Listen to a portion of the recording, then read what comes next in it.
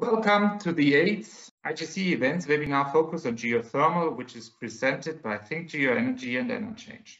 My name is Jochen Schneider. I'm the Director of Enerchange and glad to welcome you and Professor Dr. Alper, Professor at the Izmir Institute of Technology in Turkey.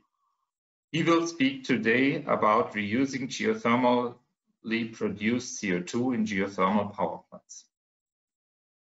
Alper is geologist and did his PhD in the field of hydrogeology at the Dokuz Eylül University in Izmir.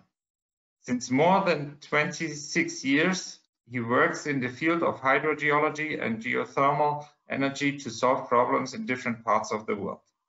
In 2010, he became professor at the Izmir Institute of Technologies. Besides teaching, he is involved in a variety of national and international R&D projects in cooperation with research institutes and companies, among them NATO-funded projects. Dr. Alper was awarded the Successful Young Scientist Award of Turkish Academy of Science and the Turkish Geological Engineering Association Gold Medal Award.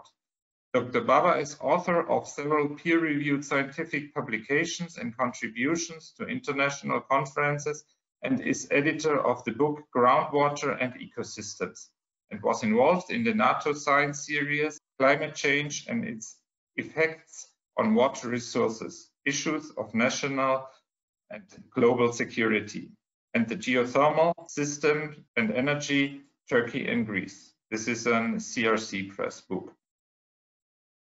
Alper, we're looking forward to your presentation. The floor is yours.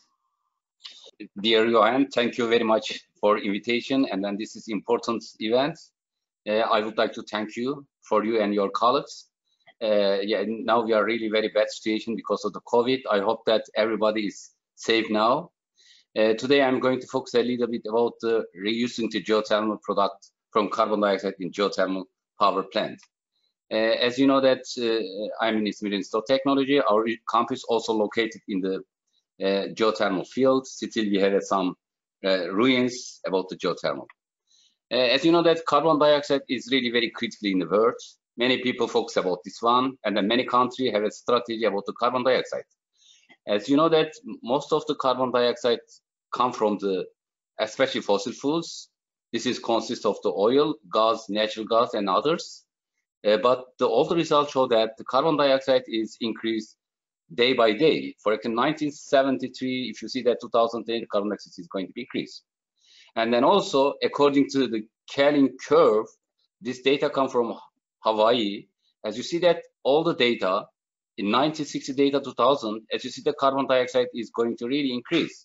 And then in 2020, carbon dioxide level is just exits 413.40 ppm. And then when we look at the countries, as you see that some countries is produce more carbon dioxide, such as China, US, United States, India, Russia, Japanese. And this is 5 countries produce more carbon dioxide. But this is the result of the most of the result from the coal combustion and the other fossil fuels systems. Okay, if you look at the geology, as usual, each country is quite a different, they have a different kind of the geological unit. We have an ocean crust and then we have a continental crust. But if you look at the continental crust, you see that each part of the crust, they include some carbonate rocks, and then they some carbon dioxide release at the system. For example, this is the mantle atmosphere. In here, as you see that the carbon dioxide released from the mid-ocean ridge. And then also, if you are going to the sedimentary, they come from, because we have some magma, and then this carbon dioxide rising from the magma come to the surface, and then later this carbon come from the surface by the volcanic activity. And then this carbonate, because of the weathering, they produce like bicarbonate carried in the ocean. And then also, you can see in the continental crust and then other tectonic and metamorphic system, you can see that the carbon dioxide. And then generally, most of the geothermal system related with the volcanic system in the earth. If you look at the volcanic gases at the middle ocean ridge is very low. But if you look at the volcanic gases at the continental margin, can be extremely high. but also continued crust and sediment can produce amount of methanes, but a very few carbon dioxide when compared to the other one. If you some geological unit, if they have like a carbonate rock, the meaning that you have a more carbon dioxide in the system. As you know that we have if you look at the equilibrium of the carbonate, if you look at the shallow perspective and deep perspective, we have it is possible we can classify it. If you look at the dissolution of the limestone, because at the natural pH, as you see calcium carbonate, you can produce calcium carbonate. And then if you go to the basic hydrolysis of carbonate, you see that the carbonate plus the water, that they bicarbonate and then carbonic, they're going to be acid. And then carbonate and water and carbonic acid. And then if in the solution are free airs, as you see that carbonic acid produces carbon dioxide. And then if you are going to, you see that we can see that in the system. But this carbon dioxide is a function of the pressure and temperature. And then also dissolution of calcite by carbonic acid, we can also produce bicarbonate for a calcium carbonate plus carbonic acid, and then it can produce the calcium and then bicarbonate under the pH 6 from pH 6.3 to pH 10.3, and then also oxidation of the organic acid in the soil by bacteria. They also produce some oxalic acids. That is oxalates, the oxygen, and then water, and then bicarbonate. We can produce the oxalic acid. And then if you are going to deep perspective, you see that calcium carbonate also produces calcium oxide and carbon dioxide, also carbon dioxide, also carbonic acid, and then silicates produce the carbon dioxide in the high temperatures, like 150 temperatures. And then also again, if temperatures more than zeros, as you see the limestone dissolution at the acidic pH. This is the equation about this system. And then this is also function of the pressure. Also the acidic hydrolysis of the carbon dioxide, we produce carbon dioxide plus water. You can see that carbonic acid. And then we can see that in the different geological system in every part of the world, and then they produce carbon dioxide acid. If you look at the geological, hydrogeological perspective, you see that we can in the same aquifers. For example, this is unconfined aquifer, this is confined aquifers. We have impermeable rocks, and then we have this is the base material in here. But you see that this is the same reservoir, but in the same reservoir is behavior different, because this is the directly with open the airs, and then this affected by the recharge, because affected by precipitation. As you see that this is calcium sulfide, and for example, this is confined system, there is sodium chloride. But you see that in here, because of the more heat, and then the carbon dioxide start to travel from the confined aquifer to unconfined system. And then this is the meaning that this is that each system have a different behavior, and then they have a different chemistry, and then they produce the carbon dioxide. If you look at the carbon dioxide in the earth, generally, it is interesting. We can see the more carbon dioxide in the coal, but also natural gas and coal, but also in some geothermal system they have a carbon dioxide. For example, this is some data from the different country carbon dioxide. If you look at this is red one is the mention about the Turkey geothermal system. Most of the geothermal system of the Turkey located in the power generation located in western part of Turkey. But this is the reservoir is the carbonate rocks. This is the marble. But because of this marble, the carbon dioxide level is quite high in this region. And when we compare the other system, as you see that the value is very high, the other system. You see that this is, for example, this is one of them is Kızıldere. You see that the carbon dioxide emission rate is gram kilowatt hours is like it range from 900 to 1,300. And then according to EBRD, this one study, they said that the carbon dioxide concentration is going to be increased in Turkey. For example, this is 2015 and 2023. But now we have discussion about this one in Turkey because the carbon dioxide is increased, but still we have some problem about this one. Okay, because but you know that in geothermal system, its scaling is very critical. It affects the system. But if you look at for example, this is the western part of Turkey. We have a different geological unit in here, This is controlled by tectonic, and this, for example, this is then more the volcanic region in this part. This is metamorphic region. Most of the geothermal located in this part. But if you look at this data, this is the mention about each geothermal system, and then this is the measure anion cation of each geothermal system. If you look at in here, for example, the green color is mentioned about the sodium. For example, the pink color is mentioned about chloride. For example, this is sodium chloride in this region, number 1. If you look at in here, number 2, in near the Tuzla region. And then the other one, if you are coming in number 3, as you see that those sodium sulfate system. And then if you are coming to this part, you know that this is like a calcium bicarbonate type of the water. The meaning that each site have a different system. But if you look at this high concentration, the different chemistry, the meaning that you have a different chemical problem in the system.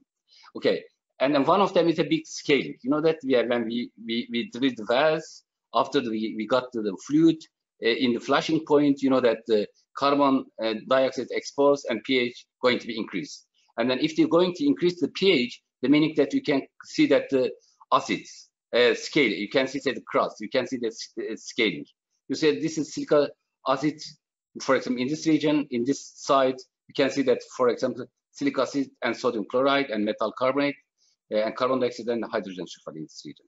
Okay, if you look at especially the silicic acid, silica scaling is very critical and very big problem for the system. For example, this is one of the sample about the northwest of Turkey, because Tuzla region is very critical because they have the hydrogeochemical is very complex, but they have more sodium and then chloride. This is you see that this silica, and then they consist of hydrogen and oxygen around, and then this is the monomer types. But if you can, put it together, you can produce diamer and then trimer, hexamer, olymer, silicate polymer. As you see that this is, now we can see that the colloidal silicate in the system. And then this is for example, this one is consists of the magnesium and then iron. And then this is we call that this is silicate scaling. This is very critical for the power generation. This is not easy. You can clean this one. It is, the meaning that you can stop the system. And, the mechanical and chemical is take so much money and then reaction. Okay.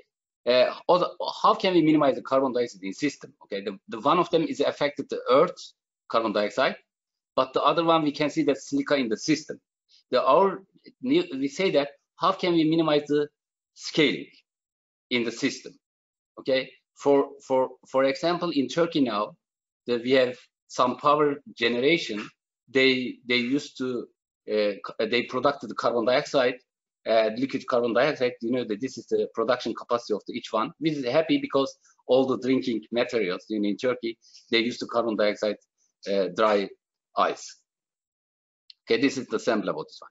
But what we did first, we did one of the good study in the Tuzla region, because the Tuzla is northwest of Turkey. This is the highly brine system, high temperature brine system, and then this more sodium and chlorine. The chlorine, the electric conductivity more than 100,000 microsiemens per second in this region. And then our idea, we say that how can we minimize the scaling in this region? The main, for this one first, we used to, that the power generation produce some carbon dioxide. We say that we have to capture this carbon dioxide. We go to inject this carbon dioxide in the system, not reservoir. This is the difference, because we collected the carbon dioxide in the system and then we injected it in the different of the pipeline. If you injected it in the pipeline, that if you injected in different parts of the pipeline, you injected the vapor and brine, as you see that now we are going to decrease the pH. And then this is the behavior like inhibitors. Now this study is like, carbon dioxide, we use the inhibitor now. Okay, we have one of the paper about this one. This is published in Geothermics. The paper name is Injection of the Carbon Dioxide Hypersaline Geothermal Brine. If you find time, please read this paper. They explained all this process about the system. And then with the carbon dioxide, we also used to formic acid, and then we used to, we used to many compounds. We checked all the system, and then we checked the pressure. We can check everything, and then we saw that, for example, like a formic acid and carbon dioxide, it looks same, but carbon is more better than this one. We have some data about this one, As you see that this is the data about how can carbon dioxide affected in the fluid, and then how can they affect the pH. As you see that, for example, the pH 60.6, but after you used to added carbon dioxide in the system, in the fluid in the system, as you see that the pH is, that go to the 5.8. And then if you see that, and then silica value is going to be plus, because this kind of the system, they have high silica, therefore we can see silica scaling in this part, but the meaning that the carbon dioxide is working very well, no any corrosion, no any big scaling problem in here. And then we see that also the iron is, the values is, increasing the water, that the meaning that is not going to be see the scaling. And then we compare this data with, for example, formic acid dosage, and then you see that this is formic acid.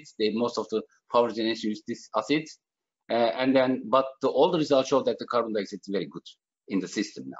Now we are happy. Now we are still the Tuzla system is working about the pilot system working now is very well, but we want to increase this system for all the power generation. And then I hope that in near future we can see this system in a different part of the geothermal in the Turkey and other countries.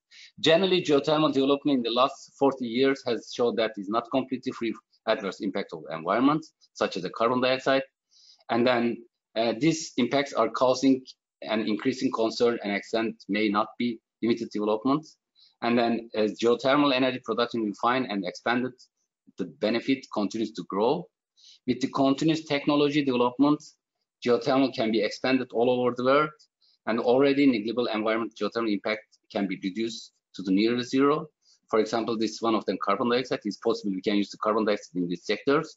Still in Turkey now we are focused about how can we use the geothermal carbon dioxide to use for the fires, that in Turkey.